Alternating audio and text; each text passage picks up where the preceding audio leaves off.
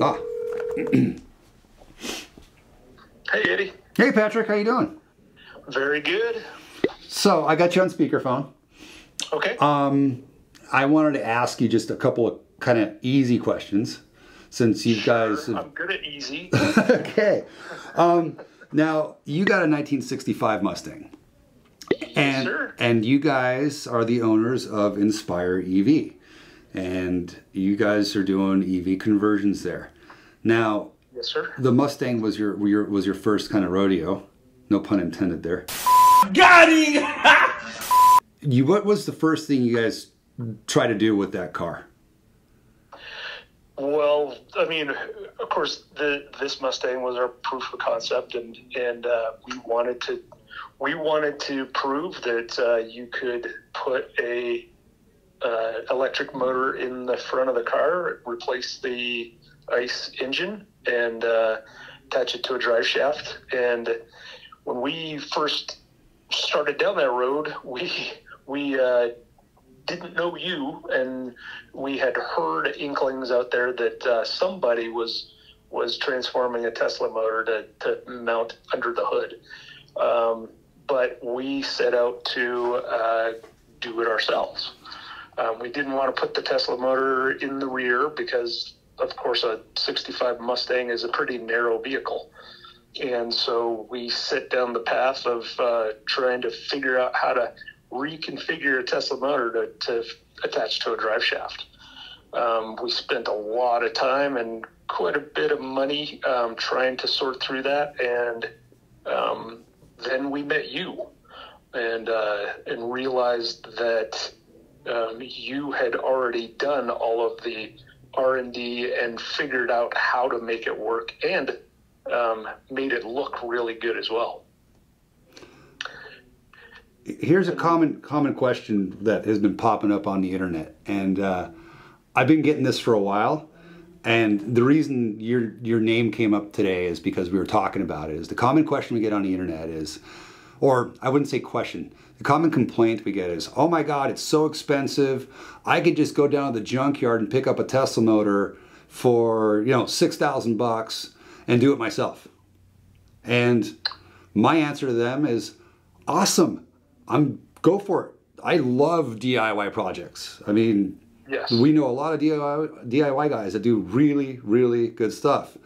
Kevin Erickson, one of my favorites. Really cool DIY. It's probably one of the best DIY builds I think on the planet that I've ever seen. But kind of going back to that is like, well, for $6,000, yeah, you get a Tesla motor. You guys tried that option of putting that thing, like you just mentioned, it didn't fit in the back of your car. And I mean, you could have made it fit, but what would you have to do to make that fit? I mean, how many hundreds of hours of manpower would have to go into that? Well, and that's just the thing. Depending on what vehicle you're doing, the typical Tesla configuration is not going to work. And in cutting a classic car completely up in order to make the modern components fit in it was not something we were willing to do. The rule was it was going to be a Tesla, and we were going to do it without cutting the car apart. And so, yeah, the Revolt motor is expensive, but there is a lot of time, engineering, and R&D that went into building the Revolt motor. And so, I don't know that we had the capabilities to re-engineer and build anything equivalent to what you've already done. So, yeah, somebody could go out to a junkyard, buy a $6,000 Tesla motor. That's exactly what we did. And cut it up and try to re-engineer it. And that, at some point your time is worth something. And we realized that we were stuck and we really weren't going to make any progress on this car. And that's when we started talking to you, and it was worth every penny. purchasing that motor. I mean, that saved us an extra year or maybe two of frustration and failed attempts and re-engineering and trying to figure this out. In the end, had we found a way to reconfigure that motor, it would have cost us years of time and probably way more money than we spent on a beautiful, functional, ready to drop in motor. So yeah, I agree with you. It's lots of people, with converting classic cars. I mean, we are so early in the adoption phase and trying to figure these things out. People like you have already figured out a solution that people need. And your time isn't free. And so, yeah, I mean, these motors are going to be expensive for quite some time. It's funny that you bring up the 2-year mark. That's exactly how long it took me to design this thing. Hundreds of printed parts, lots of design work, bashing my head into the ground. The pretty part was not easy as well, because that's a lot of, sitting there, you 3D print something, you design it on CAD, and then you look at it and you're like, that didn't work. Or it looks really good and the functionality of it's out the window. But no, I appreciate you getting into this with me, because as I said, that's the kind of a lot of the common theme I see online is, hey, these guys are charging so much money, or they compare it with an LS. Well, we could go to a junkyard and go buy an LS and build it ourselves too. That's something that sure you can. Yeah, so that's fine. You can do exactly what millions of other people have done. Yeah. That's boring. Or you could call Turnkey and get yourself a badass LS motor and shove it in your car and pay them for a turnkey LS. And that's what we're trying to do here. But no, I appreciate you taking the call, Patrick. I'm glad you guys are doing well out there. How's the car?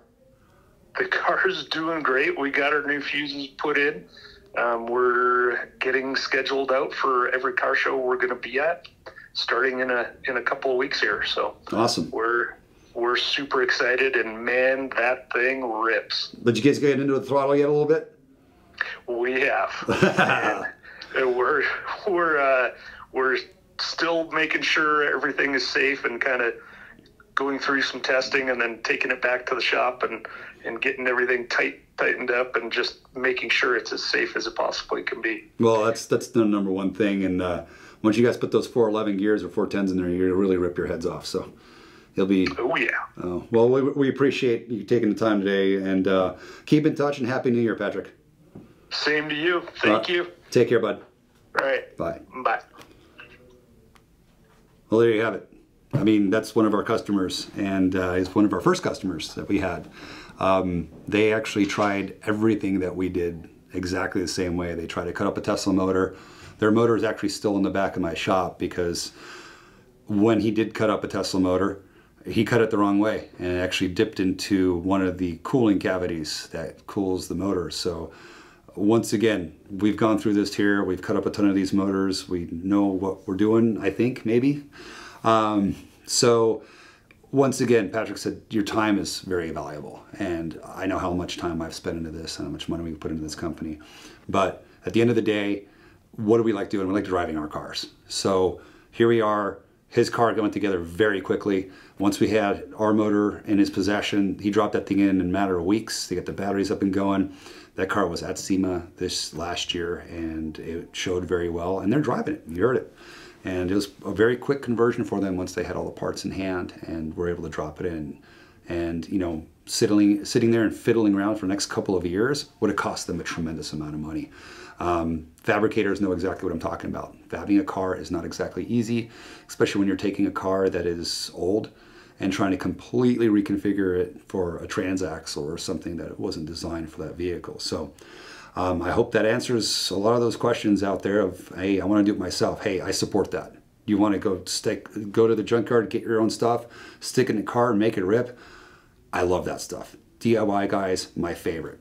That's kind of how we pioneered this, and other people pioneered this industry, is by going into these junkyards and experimenting and playing around.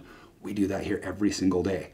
But if you want to drive your car and get it done, and time is of the essence, you're going to either, you know, the Fram oil filter man said, you either pay me now or pay me later. At the end of the day, it's going to cost you just as much, if not more.